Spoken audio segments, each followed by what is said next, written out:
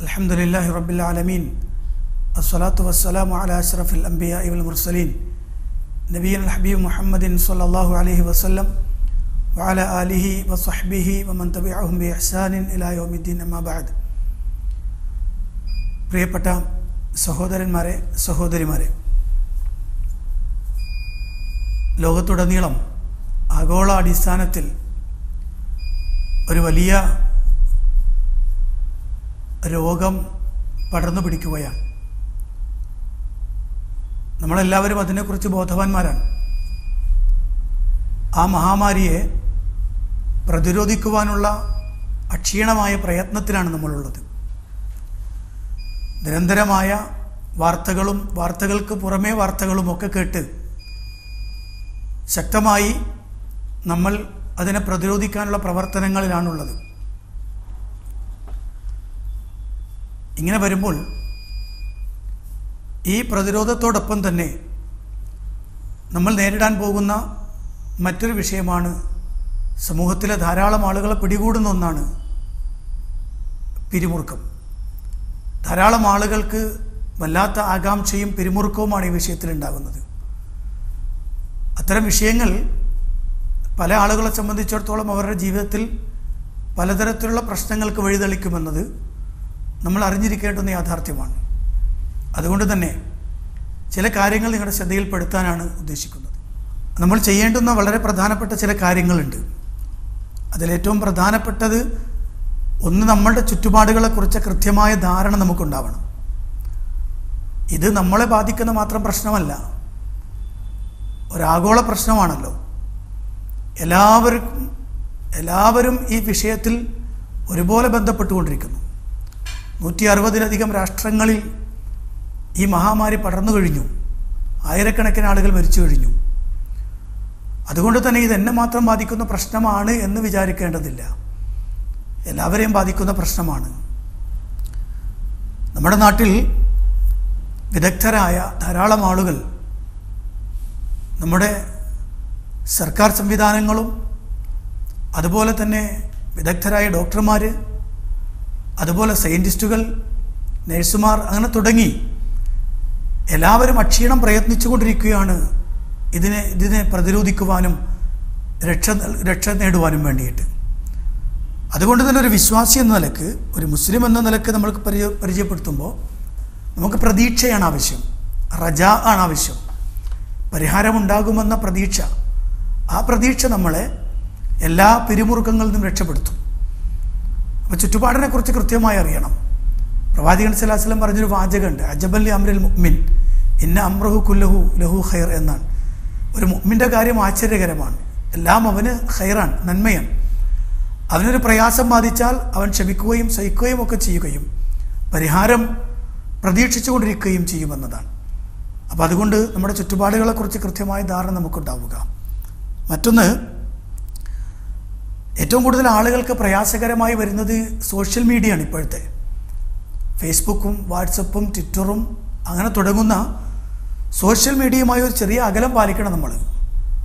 ഇപ്പോൾ നമ്മൾ കാണുന്നത്, ഒരു വാർത്ത കിട്ടി, ആ വാർത്ത തന്നെ വീണ്ടും വായിക്കുന്നു, പേടിപ്പെടുത്തുന്ന പല വാർത്തകൾ നമ്മൾ കേട്ടുകൊണ്ടിരിക്കുന്നു, ഇല്ലാത്ത കുറേ വാർത്തകൾ ഉണ്ടാക്കിയെടുത്ത് പ്രചരിപ്പിക്കുന്നു.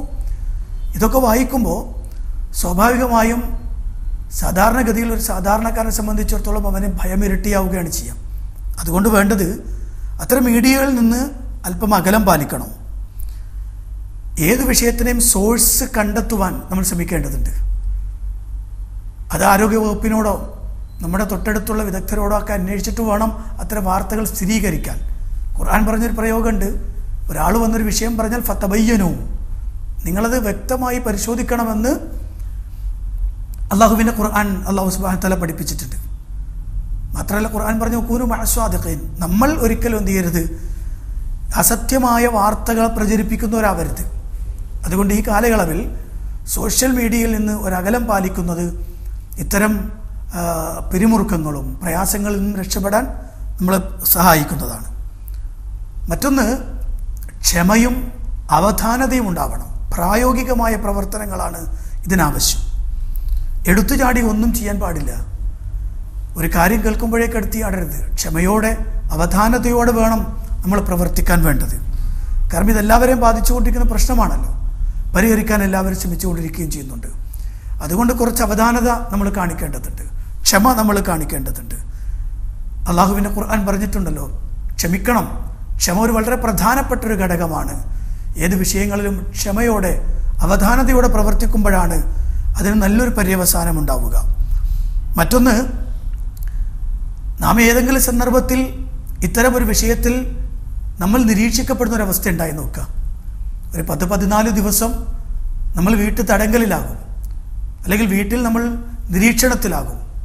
അത് സോഷ്യൽ ഡിസ്റ്റൻസിങ്ങിൻ്റെ ഭാഗമായി വരുന്നതാണ്. അപ്പോൾ നമ്മൾ അറിയേണ്ടത്, അതോടുകൂടി നമ്മൾ മരണത്തെ മുഖാമുഖം കാണാൻ പോവുകയാണ്. ഞാൻ മരിക്കും, മറ്റുള്ളവർക്കാർക്ക് നിരീക്ഷണമില്ല, എനിക്ക് മാത്രമാണ്, ഞാൻ മരിച്ചു പോകുമോ എന്ന ഭയം നമ്മൾ ഉണ്ടാകാൻ പാടില്ല. മറിച്ച് അത് ധാരാളം ആളുകൾക്കും തനിക്കും ഒരു പരിഹാരമാർഗമായും സഹായമായിട്ടുമാണ് ഇത് ചെയ്യുന്നത് എന്നാൽ രോഗം പടരാതിരിക്കാനുള്ള ഒരു മുൻകരുതൽ മാത്രമാണ്. നമ്മൾ അറിയേണ്ടതുണ്ട്, നമുക്കേതെങ്കിലും തരത്തിലൊരു പ്രയാസമുണ്ടായാൽ അത് മറ്റുള്ളവരിലേക്ക് പകർന്നു വന്നാൽ ഉണ്ടാകാവുന്ന അവസ്ഥ പിടിച്ചാൽ ഒരു തരക്കും നിലനിർത്താൻ പറ്റാത്ത രൂപത്തിലായി തീരും. അതുകൊണ്ട് അത്തരമൊരു 14 ദിവസം നമ്മൾ നിരീക്ഷണത്തിലായാൽ ശ്രദ്ധയോടെ ഗൗരവത്തോടെ ആ വിഷയത്തെ കാണുകയും വീട്ടിൽ ആ ആരോഗ്യവകുപ്പ് പറഞ്ഞു തരുന്ന രൂപത്തിലിരിക്കണം. അതിലേറ്റവും പ്രധാനപ്പെട്ടത്, ഇത് ഞാൻ ചെയ്യുന്നൊരു വലിയ സഹായമാണ് എന്ന ചിന്ത നമ്മിലേക്ക് വന്നാൽ, എന്ന ഒരു വിഷയം നമ്മിലേക്ക് വന്നാൽ നമ്മൾ പിരിമുറുക്കങ്ങളിൽ നിന്നും ഡിപ്രഷനിൽ നമുക്ക് രക്ഷപ്പെടാൻ കഴിയും. മറ്റൊന്ന്, നമ്മൾ ഈ സുരക്ഷാ സംവിധാനങ്ങളുടെ ഭാഗമായി പള്ളികൾ അടച്ചുപൂട്ടുന്നു, അതുപോലെ കലാലയങ്ങൾ അടച്ചുപൂട്ടി, അതുപോലെ തന്നെ ജോലിസ്ഥലങ്ങൾ അടച്ചുപൂട്ടുന്നു. അങ്ങനെയൊക്കെ വരുമ്പോൾ വീട്ടിൽ കഴിഞ്ഞുകൂടുന്ന സമയം ഏറ്റവും കൂടുതൽ ഉപയോഗപ്പെടുത്തണം. അവസരങ്ങൾ ഉപയോഗപ്പെടുത്തുക എന്നതാണ് ഏറ്റവും നല്ല ഒരു മനുഷ്യൻ്റെ പ്രവർത്തനം. വീട്ടിലിരിക്കുമ്പോൾ തന്നെ ഒരു മുസ്ലിം എന്ന നിലക്ക് നമുക്ക് ചെയ്യാൻ ഖുർആൻ പാരായണം ചെയ്യാനും, ഖുർആൻ പഠിക്കാനും, ഹദീസുകൾ പഠിക്കാനും, ധാരാളം പുസ്തകങ്ങൾ വായിക്കുവാനും, മറ്റുള്ളവർക്ക് വീട്ടിലുള്ള ആളുകൾക്ക് അത് പകർന്നു കൊടുക്കുവാനും, വീട്ടിലൊരു നല്ല അന്തരീക്ഷം ഉണ്ടാക്കുവാനും, അങ്ങനെ കിട്ടുന്ന അവസരം ഏറ്റവും നല്ല രൂപത്തിൽ ക്രിയാത്മകമായി ഉപയോഗിക്കാൻ നമുക്ക് കഴിയണം.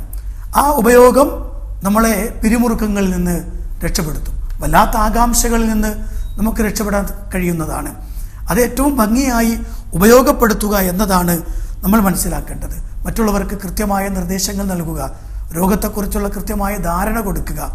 അമിതമായ ഭയമല്ല, ആശങ്കയല്ല, ജാഗ്രതയാണ് വേണ്ടത് എന്ന് കൃത്യമായി പറഞ്ഞു കൊടുക്കുക. അങ്ങനെ ഏറ്റവും നന്നായി അതിനോട് പ്രതികരിച്ചാൽ നമുക്ക് ഈ നിലവരുന്ന പ്രതിരോധത്തോടൊപ്പം നമ്മിലേക്ക് കടന്നു വരുന്ന ഈ പിരിമുറുക്കങ്ങളിൽ നിന്ന് ഒരു പരിധിവരെ രക്ഷപ്പെടാൻ സാധിക്കും. അതുകൊണ്ട് എല്ലാവരും ആ രൂപത്തിലുള്ള പ്രവർത്തനങ്ങൾക്ക് സജ്ജമാകണമെന്ന് നിർത്തുന്നു. അള്ളാഹു അനുഗ്രഹിക്കുമാറാവട്ടെ. അസ്സലാമു അലൈക്കും വറഹ്മത്തുള്ളാഹി.